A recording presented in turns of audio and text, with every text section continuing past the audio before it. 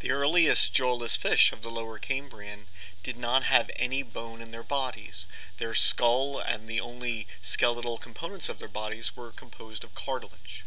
By the end of the Cambrian, however, there are tiny bone fragments which are visible in some fossil sediments. It seems as if bone began as a protection around part of the body.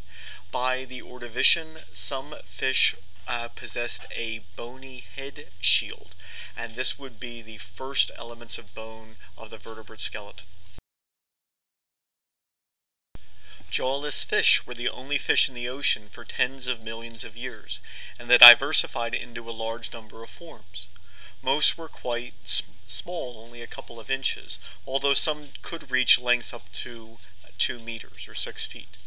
The majority seem to have been filter feeders, some in open water. Some, as they developed heavy head shields, probably were bottom feeders and were rather slow. The earliest ones did not possess any paired fins, and so steering while swimming would have been difficult, although later groups did develop these fins.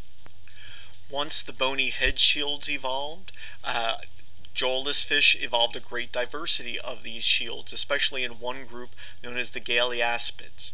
These fish probably did not possess paired pectoral fins as far as fossils have indicated so far.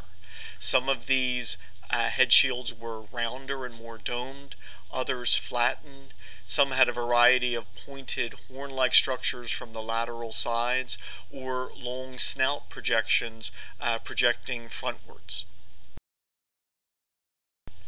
Thelodonts were a group of small jawless fish which, by bulges in their abdominal area, seem to have developed stomachs.